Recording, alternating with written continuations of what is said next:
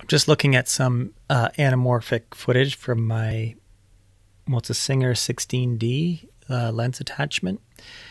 And I'm just going over the aspect ratio. It's a 2:1, but I noticed that the lens isn't a perfect 2:1. It does do, maybe it's a 5% more, well, not maybe, I figured it out. It's 5% more squished down once it's brought into 2:1. So I have to sort of bring the vertical resolution up by 5% to get things to look like a circle.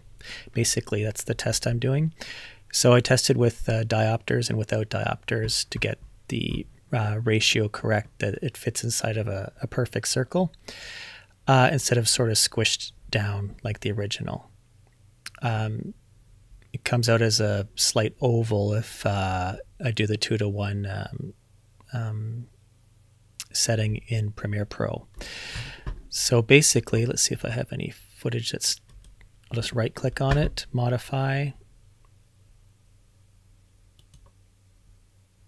interpret footage, and right now that's square, so that one should pop up square. Yeah. So that's I'm filming on a GH5 4:3 ratio with the 2:1, so everything is stretched out when you play it back normally. I don't know if I have it set up here. This one's overexposed. I got the exposure right in the next one, but I'll just use this as an example. So then you can interpret the footage because it was shot not square pixel, but anamorphic 2:1. And that brings it in, but you can see it's brought down a little bit too much. It's too oval. So when I bring it over to my timeline, I just created a circle in Photoshop, a perfect circle, to just go over top to test this. And if we look at the effects controls, here, I'll bring it to uniform. So just reset everything. Okay, so when I bring it in, the first thing I do is I set it to my frame size. Now, my sequence settings for 4K UHD is 3840 by 1600. This gives a 2:40 aspect ratio, a 2:39. It's not quite 2:39. It's actually 2:40. It's about 16 pixels difference there, but you can see here that there's still some black bars. So just by taking the uniform scale off, I'll just bring that back to 57, well, basically 58. We'll lose some horizontal resolution, but to bring this back into a circle, it's actually, I think it's 61.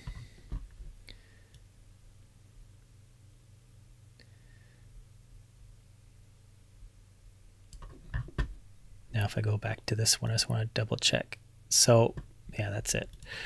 So you'll see that it's 61, but it's still not reaching my 2:40. This aspect ratio is like 2:53, which is is non-standard. So to bring this up, I still have to zoom in a bit more, which I'm just going to check that.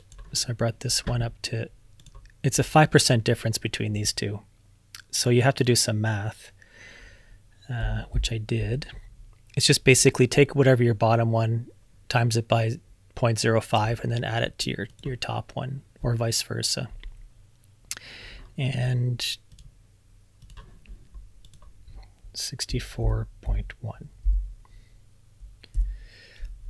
So that brings it up to the top. Now you want to make sure there's not even one black bar there at the side or the top. So let's just make sure we don't have any black lines near the top, which we don't, or at the bottom.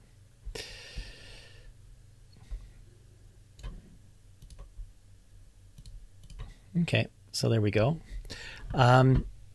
So yeah, so that's the the aspect ratio I'm going to be using for my footage, basically it works out to be the height is 64.1 and my scale width is 61, and that way I don't lose very much resolution along the sides.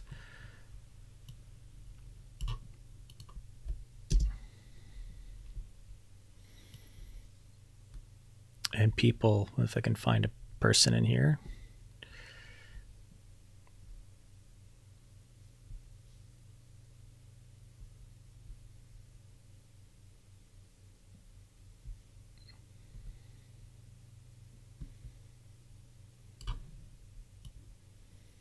Oh, probably near the beginning.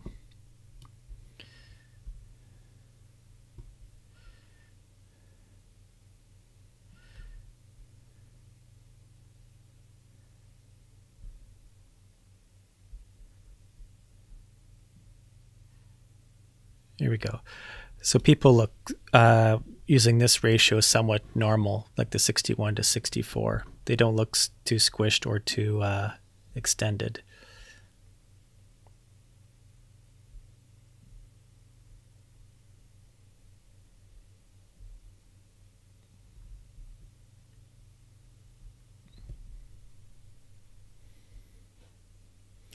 All right, so that's sort of how I get going with my anamorphic footage with my 16D. Some nice flares with it.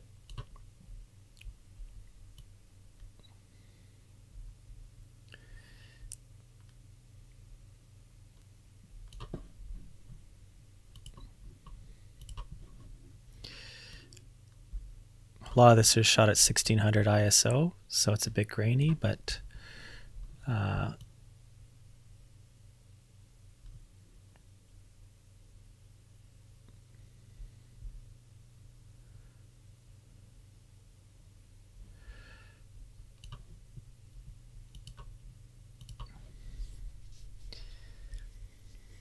anyway, I'm very happy with this lens.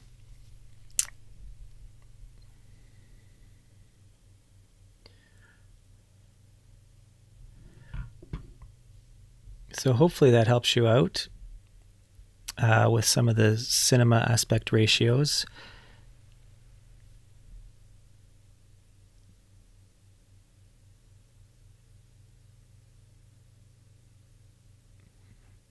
Because not all these lenses are perfectly 2:1, but they're pretty close within very small tolerances. Like mine is 5%. I need to stretch it back out again after I conform it. Yeah.